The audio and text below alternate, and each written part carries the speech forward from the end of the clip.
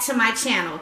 For those of you who don't know me, I am Quintella, and as you can see, I'm in the kitchen. In the kitchen today, we are cooking shepherd's pie and making party punch. Let's get started. So these are the ingredients, and what I'm going to do is I am going to go through each ingredient that you will need for your shepherd's pie. Please know that I will put the recipe in the description box so you won't go wrong. So first we have the ground beef. Then of course we have the star of the show, which is the golden mushroom soup.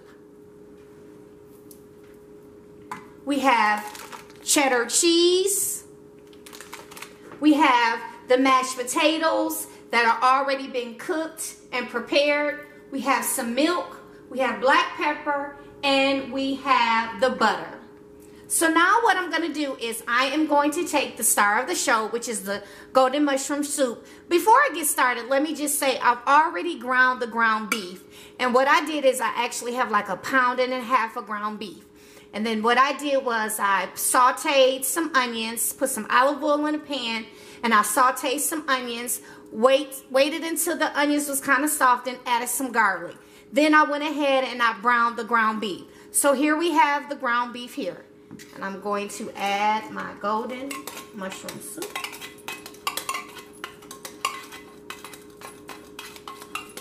Once I add the golden mushroom soup, then what we're going to do is we're just going to mix.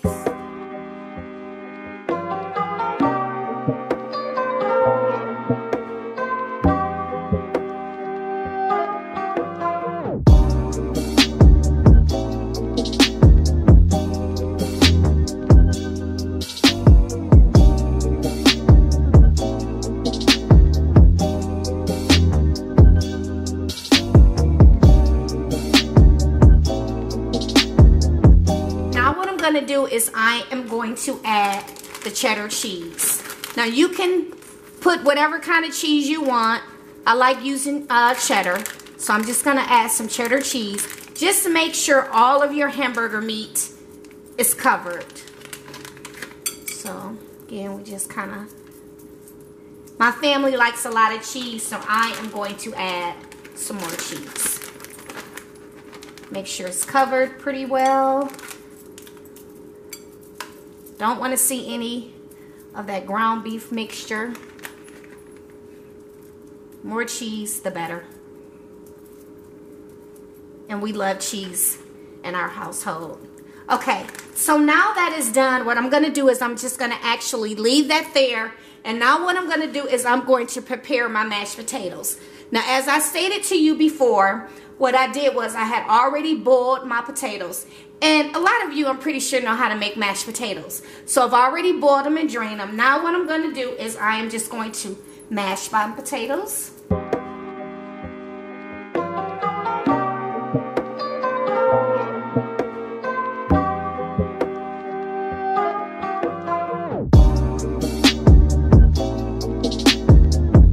Okay, so we're done mashing the potatoes. Now what I'm going to do is I'm just going to stir together. I've already added a butter.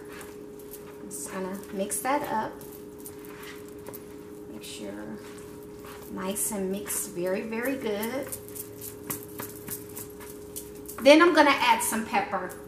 And what you're doing, you're just making some mashed potatoes. So I'm going to add some pepper to it. And you add as much pepper as you like to your tasting. It's totally up to you how much pepper you want to add.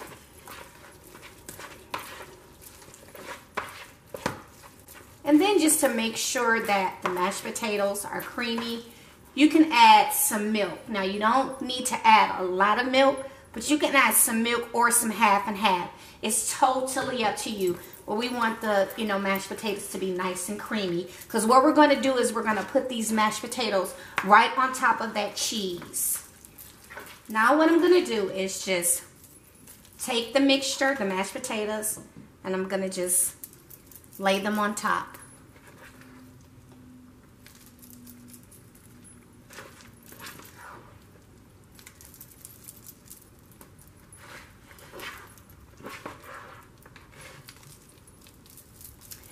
For the potatoes, I actually use 6 potatoes.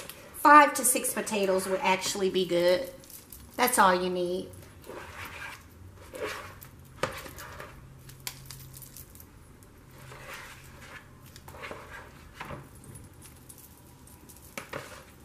Okay, so now what I'm going to do is I'm just going to spread the mashed potatoes.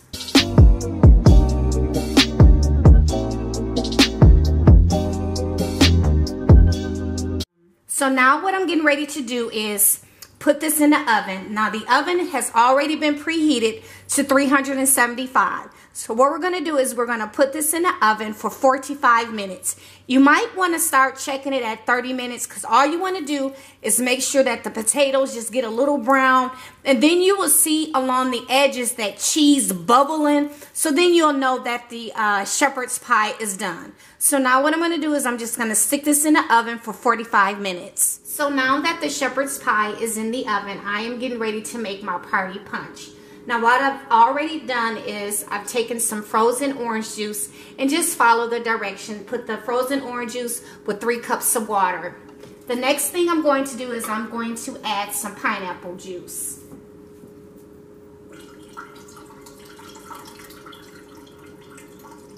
And I will make sure that the recipe is in the description box for you. The next thing I'm going to do is I'm going to add some cranberry cocktail juice. And make sure it's cranberry cocktail juice, not the 100% juice. You don't want that. And then last but not least, I'm going to add some ginger ale. And then we will add enough of this to cover, to fill it up.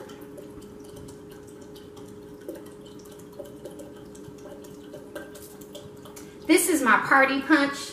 The reason why we call it party punch because every get together, every holiday, every dinner that we have, I'll always make this punch. This is the favorite punch to make. So that's the reason why we call it the party punch.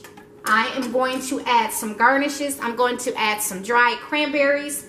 Just going to put some cranberries in there. So we've added some cranberries. Now what I'm going to do is just put a couple oranges in there. Put the top on it. And there you have it, the party punch. Okay, so there you have it. The shepherd's pie is out of the oven. It had a chance to sit just a little bit. Now what I'm going to do is I'm just going to go into it to show you all of that goodness. Look at that. The potatoes, the meat. Let me just grab some more meat. How lovely is that?